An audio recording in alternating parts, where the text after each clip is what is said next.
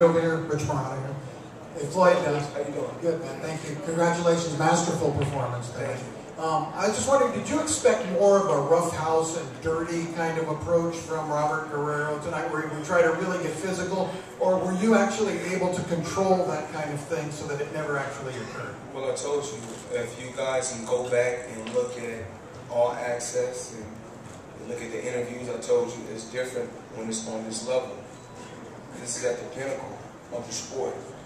You know, this is, like I said before, the pressure when you're coming in on this level is not like regular pressure when you're fighting on just a regular network. And, you know, this, when you're at the pinnacle, you have to be prepared for this all the way around the board. Because mentally, this can really mess with you. See, me myself, I don't read articles. I don't go read the article. I don't read all that stuff. What I try to do is focus on my craft. You know, I go to the boxing gym, I do what I got to do, I work hard, I go home, I rest, and then, like I said before, I gave this sport my whole life, and like I said before, I'm never going to overlook no opponent. I wasn't going to overlook this guy because this guy came up from a smaller weight class. I came up from a smaller weight class also, but what it came down to is mental. This is a mental game, and I told him this is chess, it's not checkers. So, you know, my leg, they said I was losing my legs because I was 36. I showed the world I still can box. I showed them my defense is still there. I showed them I'm still fast.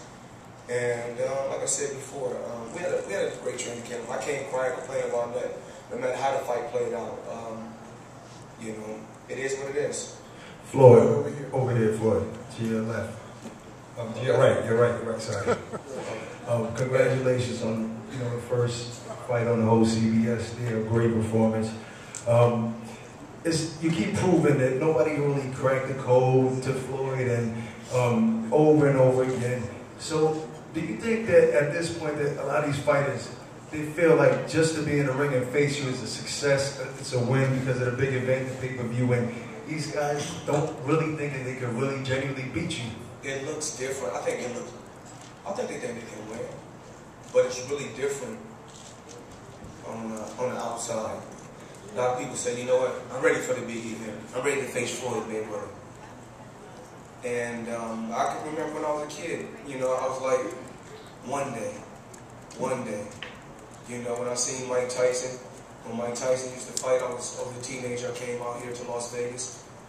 And I seen Mike Tyson at the boxing gym a few times. I see him because we trained at the same boxing gym.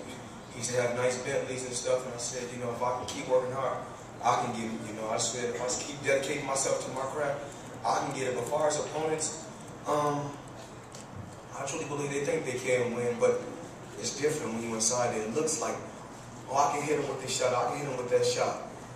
And how I weighed my options for this fight, I said, okay, he fought Casillas, and it was a tough fight. And Marquez beat Casillas. And then I said, okay, he fought Casamayor. He went the distance. Casamayor was like 40 years old. So I said, Marquez knocked Casamayor out. Then I said, well, Floyd, is he a stronger puncher than Cotto? I said, no.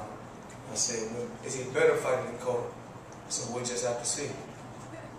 And that's how I weigh my options. But do I think the fighters think that they can win?